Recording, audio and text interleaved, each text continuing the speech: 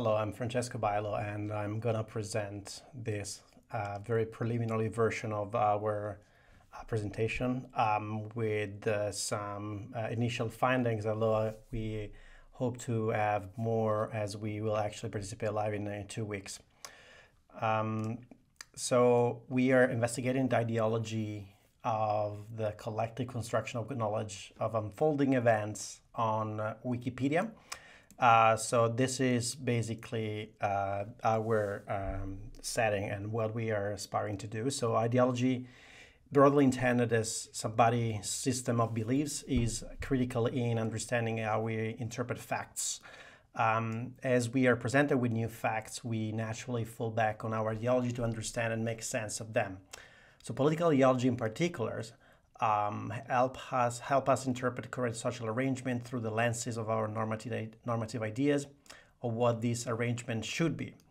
So what we will plan to do is to use a small sample of editors that have Wikipedia editors that have self-disclosed ideological labels to estimate the ideological alignments of all active editors on Wikipedia, active on articles that have basically appeared during 2020 on the current events portal on the English version of the site. So this is the data that we are using. We're using the Wikipedia dump, the XML dump of all user pages, so namespace 2.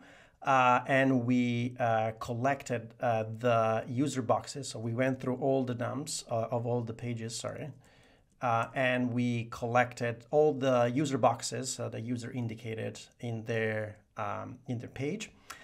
So user boxes present information about interest, general interest of the user, but then of course it can also be about political ideology. Now, a subsection of users have a political ideology aligned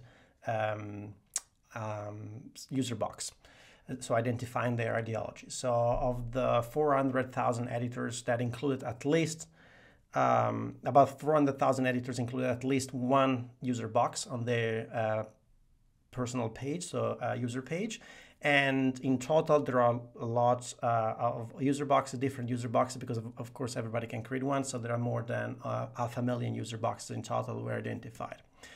Of these, of course, very limited numbers are political user boxes. So we have identified by scraping the portal page 124 events, and of this 96 we have found that there are revisions for 96 of those. In total, again, we have 96 event pages and 91,000 revisions in total for all these pages. We can immediately see that these revisions are distributed, but also highly concentrated because, of course, the COVID-19 event was one of those. So we have a lot of revisions that are concentrated around that page. We started mapping events and user interaction. So the correlation, the relationship between users and editors and the pages that we have collected. But again, let's dig into the methods that we have been using. So we have extracted 606 political ideology user boxes about political ideologies, and we use this, and we know that they are about political ideologies because they all belong to the category of boxes of the project page, user boxes, politics and ideologies. Then we associated 59 of these user boxes to 15 ideological labels that are as proposed by Herman and Doring in a political analysis paper. And this is, of course, important because this association allows us to assign to each one of these 59 user boxes a score, on a political ideology score using the information provided in the paper. So this is again the network linking user boxes. So the 59 user boxes to the 15 ideologies, green politics in blue, green politics, liberalism, Marxism, social liberalism, conservatism, and the others. And of course, we have many more user boxes that are linked to this. This is the network that links 2017 editors to one of these 15, at least one of these 15 ideologies. Okay, so again, users are linked, editors are linked to user boxes, and user boxes are associated to an ideology. So we can construct the relationship linking users to ideology. And by doing this, of course, we are able to associate users with a score. So this is how the 15 root ideologies actually score on a left to right ideological score.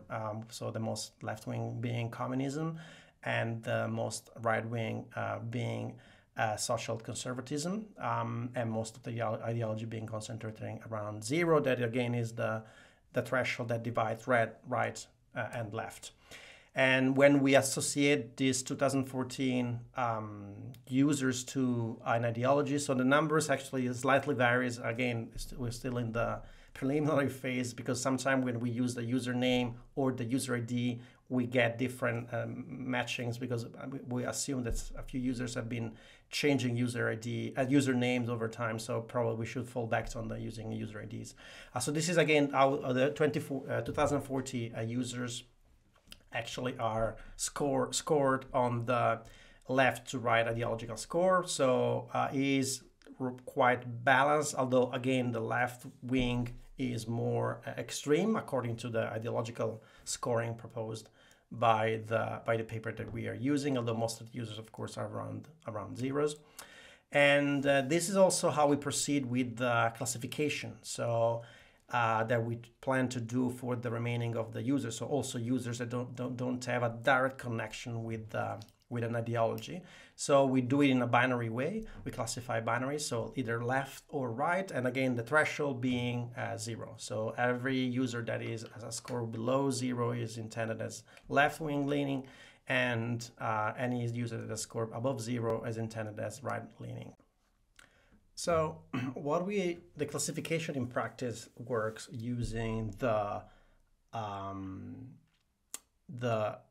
network of interest. So the fact that although a small minority of users actually are indicating a user box that pertains to a specific ideology, a much larger number of users are using user boxes to indicate their interest. So we are using this much broader network that involves a much wider sample of users to try to classify them. So we are training our classifier on the subset of users that are linked to political ideology directly through the user boxes, but they also express other interests through user boxes, and using this information to see whether we can classify the remaining of the users, so their users did not express directly a user box or an ideology, and see whether this is possible. And so far, preliminary results have indicated that indeed it's complicated to do this, but it's still effective. So far our classification has been able to, on the 400,000 users that are not connected to a specific ideology, but again, this is a preliminary result that we hope to polish and to improve. We've been able to identify of this about 4,000 users as right-wing. So that, again, we're using the binary distinction.